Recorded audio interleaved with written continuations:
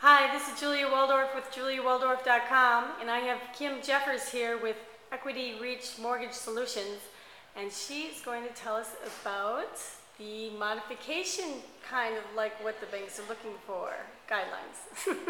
Go ahead, Kim. Well, I think what you're interested in knowing about is loan modifications. And loan modifications are for people that qualify. And the basic formula, based upon my experience from 2009 and early 2010, I've not been involved in this, since 2010.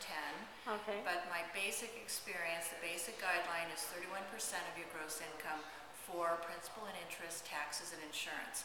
That's what the lenders are looking for.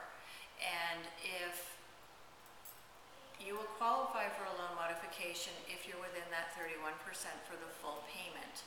If a 30-year fixed if the payment is too high based on a 30-year fixed, lenders will go to 40 years. And so that is helping people stay in their homes, with a start rate of 2%, on the loan modifications. They don't factor in a second.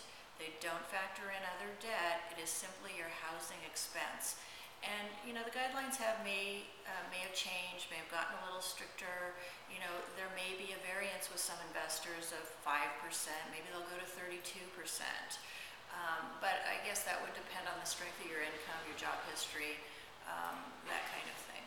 Okay, but basically 31% of your gross income they'll allot towards your payment and modify down to that, and if it works for you in your scenario. Right. And so it's a simple calculation that you can figure out for yourself. Yeah, and show that on your hardship letter what will work, and don't make it less or more than 31%.